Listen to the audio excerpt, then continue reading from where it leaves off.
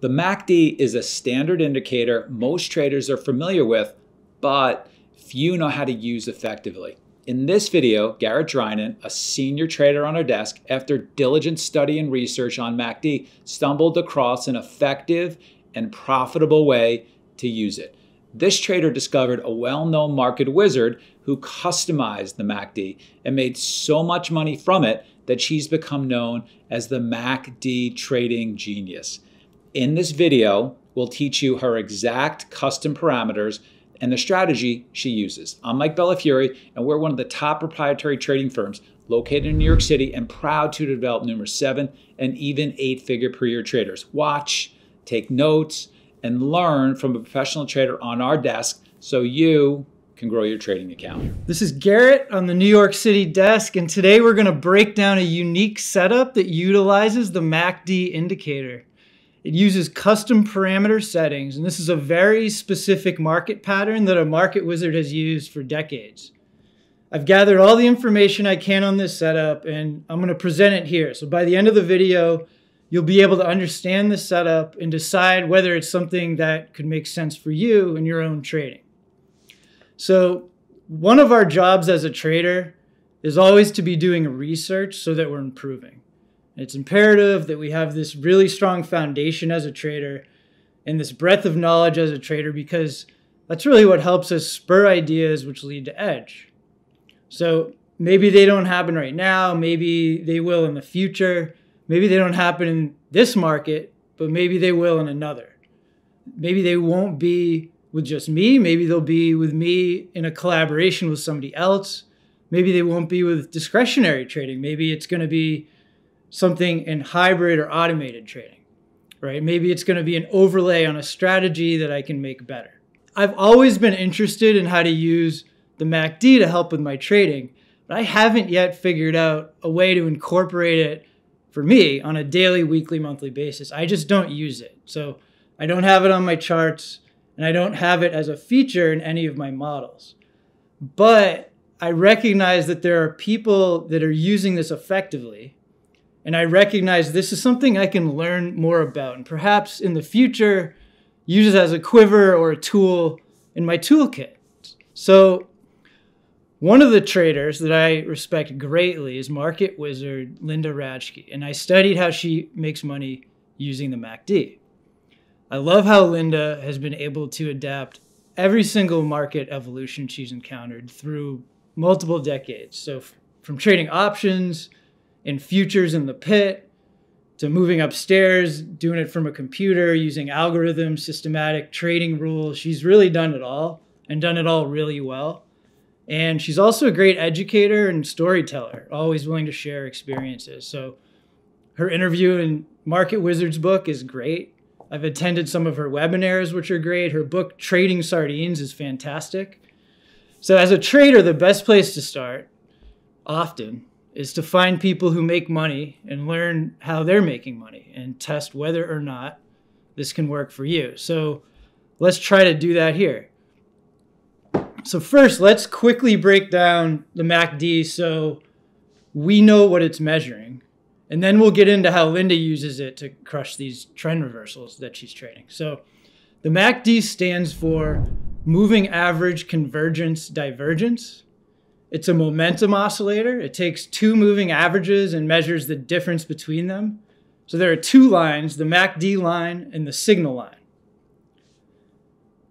And that's a lot of stuff going on the chart, and I recognize that. If you don't get it right away, that's okay. Let's break down each line really quickly, and you'll see that this stuff is actually pretty simple. So the MACD line is our main plot. It's plotted by subtracting the longer moving average from the shorter one. It fluctuates above and below 0 as the moving average converges, crosses, and diverges from each other. So here's a chart where we've isolated the MACD line below, and on the price chart, we're showing the 2 moving averages that it's using in its calculation. Now let's add the signal line back in. The signal line is a moving average of the MACD line. And sometimes there's a histogram, and the histogram measures the distance between the MACD line and the signal line.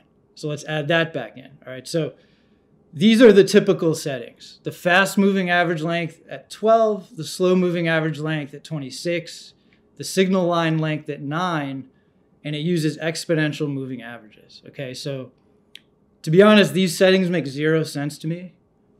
Maybe I'm missing something. I didn't create it. Maybe this is great, but those numbers don't have any significance. So today we're going to customize these settings, and we're going to get rid of the histogram because we're going to study how Linda uses it. So how does Linda use it? Linda calls this her 310 oscillator. So on this chart is Linda's 310 oscillator, which is a MACD set to these parameters. Okay, so the fast moving average length is 3, slow moving average length is 10, and the signal line length is 16, and she uses a simple moving average.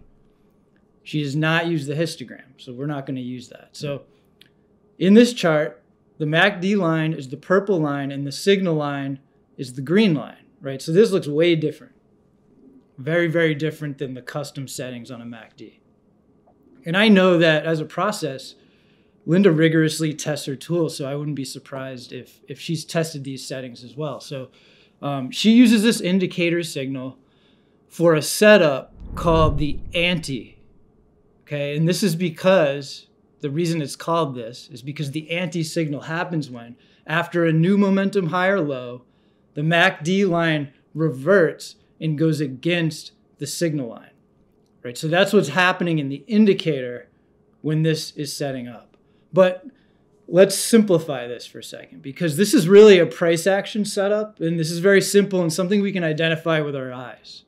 All right, so here's an example from Adam Grimes, who talks a lot about this setup in his book, The Art and Science of Technical Analysis, which is a great resource, by the way, for price action and market structure and technical analysis. So we can see on this chart, and you can pause it right now, like if you want to read what he has to say about it, you can pause it and read that. So you can see on this chart that we have a sharp momentum break after a big run to the upside. And after the momentum break, we get a pullback. The idea is that this is the first pullback in a new trend. So it's a bear flag, in this case, after the break. So here's another example in Roku. And look, I'm pulling from Adam's blog because this is me doing research. I read his book. I know he trades this setup. I knew there'd be some great examples to draw from on his blog. So this is a very specific price action setup, and it seems that the MACD is very good at picking up on this signal. So recently, Linda's tweeted out a few examples of the anti-pattern. The first chart that she posted is of the euro, and the second is of the dollar. And you can see that she circled the anti on the dollar example. And these two trades are similar. They're going to move in opposite directions of each other because one is the euro and one is the dollar, right? So to me, at this point in my research, I'm thinking this is a backside setup. For me, that's the connection I'm making, right? So either long or short, we're looking for a break against the trend, a break of momentum, and then a pullback. So we're really looking for the first pullback in a new trend.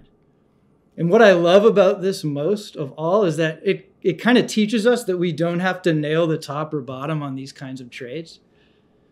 We have a very specific setup that allows us to catch the move while waiting for the right side of the V, which, as I always mention, is a great term coined by Lance. And he has videos about this on our channel that you can check out. So I went ahead and put the indicator on my chart and looked at some examples.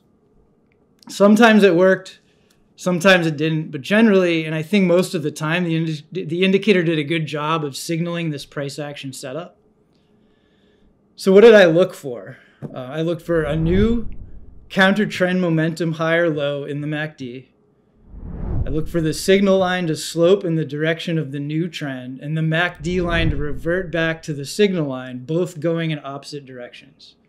And for me, if I'm going to trade this setup, maybe I'm using the indicator as an alert for this setup. Maybe the MACD helps me screen for these setups, and then I can look closer at the price action for a trigger, a turn, whether I want to take it or not. Maybe the MACD is a part of a model where I'm screening for very extended names and then a MACD signal, an anti-signal for the price action I want to see. and then some sort of trigger. So let's look at some charts.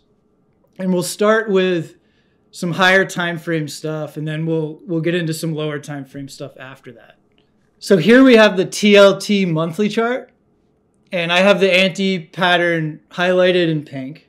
And you can see how very clearly the MACD line, after making a new momentum low, and you can see in the price action that we get a break against the trend, the MACD line comes back up, and now the signal line is sloping down, and the MACD comes up and goes against the signal line. So that's the anti-pattern in the indicator. And on the price chart, what we're seeing is a weak pullback, basically a lower high, right? A consolidation where we're going to think about a short trade, a continuation trade. And in this example, it worked. And we'll go to another one.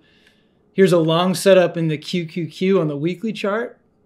Same thing, right? We get an upside break against the trend, and then a pullback consolidation where we're seeing an anti in the indicator. Okay, and this one worked nicely as well. Here's a Tesla example, and this one didn't work. Right? We get a break against the trend, a downside break, a new momentum low in the indicator, comes back up. We get the anti-pattern, but price holds. And this actually turned into a tremendous long, right? I don't know, those of you who remember maybe a few years ago, this was a great long trade. So here's one that didn't work. And I'm kind of noting as well as we see this that, you know, when this doesn't work, maybe it does end up setting up a good long trade. Who knows? All right, so here's TLT on the daily chart. This one worked as well, right? The first pullback consolidation in a new uptrend. We get the anti-pattern in the indicator. Okay, here's SMCI on the daily chart. This one didn't work. Okay, this was an earnings report actually. So the earnings caused a break against the trend. We get that new momentum low in the indicator, and then we get that reversion where the MACD line comes up and goes against the downward sloping signal line.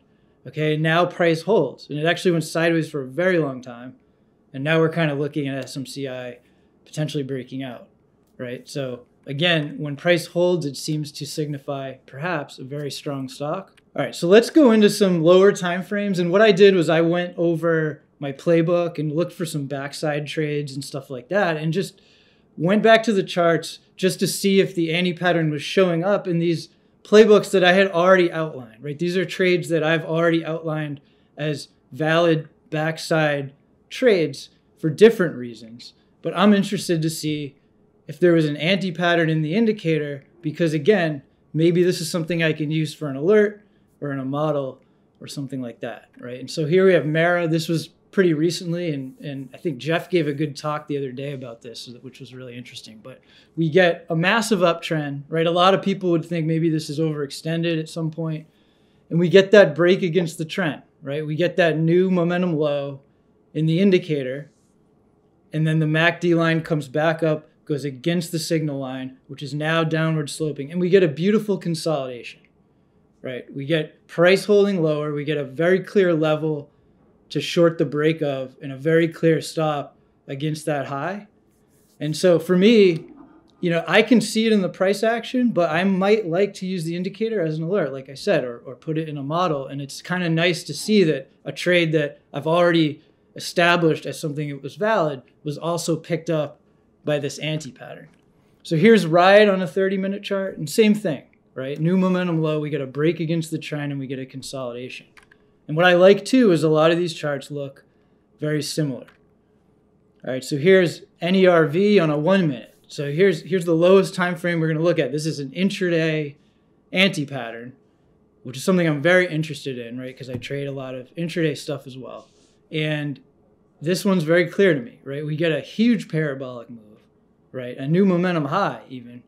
And then swiftly and hard, we get a new momentum low. We get a break against that upside momentum, and then we get the reversion. And what I like about this one is on the reversion, when you get that anti-pattern in the indicator, the bounce in price is very, very weak, right? And so to me, that's even better. So like, I'm still going to be wanting to look at the chart. I'm still going to be wanting to put this indicator signal in context. But what I like about this one is how weak that bounce is. So I'm going to keep testing. I'm going to keep playing around with this. If I find something, I'm going to come back to you guys. I'm curious about this setup. If it's something I can incorporate into my own trading. So if you make money using the MACD, leave a comment. Let us know what you're doing. You can follow me on Twitter at Garrett Drinan. I post a lot of code for these indicators that I'm using, and among other things. Thanks. So you're an active trader, not doing as well as you want, not doing as well as you deserve, and you just can't figure out why you can't become profitable no matter how hard you try. Well, let me show you why. This is your competition. The traders in this room. This room right here is full of elite traders, some of whom are making 7 and even 8 figures a year. In fact, our top guys have made nearly 20 million each in net trading profits in a single year. Let's head to my office so I can share more. So you're probably used to seeing videos of lavish trader lifestyles, trading gurus trading off of a laptop for an hour a day, heck, maybe even 15 minutes a day, and then them relaxing on some secluded beach for the rest of the day. Well, all I can tell you is that our traders train like pro athletes. They live and breathe the markets and are continually working on their trading skills. Because at our firm, that's what we found it really takes to make it in this game. I'm Mike Bellafiore, co-founder and managing partner of S&B Capital, one of the world's top proprietary trading firms located in Midtown Manhattan. And we're always looking for trading talent to hire and develop. And not just to trade in-house on our desk, but also to trade from their own home, entirely using our firm's capital. And we have numerous traders doing just that, allowing them to make upwards of 7 figures trading the firm's capital without risking their own money. But to even get a shot at something like that, you need to have the right training. That's why we're doing a new free online presentation in which we share how you can get an interview with S&B to become an in-house or remote trader, trading firm capital without risking yours and gaining access to all of our firm's coaching and resources. And the best part, you don't have to be a profitable trader yet. In fact, we prefer to mold profitable traders with our methods and our techniques. That's why we have just 3 simple criteria that can earn anyone an interview. We're looking for highly ambitious and determined traders who fit our culture first and foremost. So if you believe that could be you, sign up for the free 1-hour online presentation by clicking the link that's in your top right corner of your screen now.